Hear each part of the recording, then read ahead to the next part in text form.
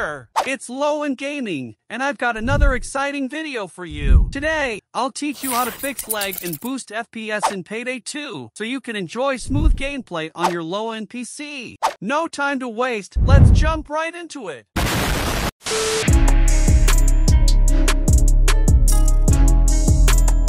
Alright, let's start with step 1. Before diving into the game, it's important to optimize and maintain your PC for gaming. To do that, simply click on the upper right corner and watch this quick video. Trust me, it's totally worth it and will prepare your PC for gaming. You can find the video link in the description below. Now, let's move on to the next step.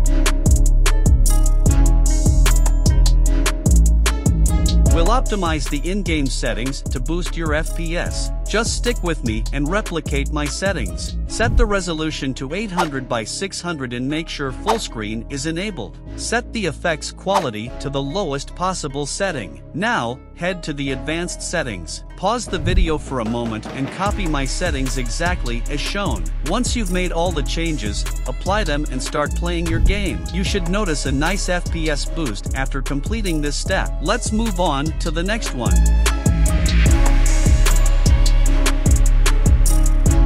Alright, now it's time for our final and most crucial step, editing the game's config file. To find the config file, simply search for %localaptita% and click on the Payday 2 folder. Locate the renderer settings file and open it with Notepad. In the video description, you'll find the text I've provided. Copy it. Now, scroll down in the config file and replace the existing render settings with the commands I've shown here. Once you've done that, save the file. These commands will disable all effects, ensuring the game runs on the lowest available settings. This step is a game changer.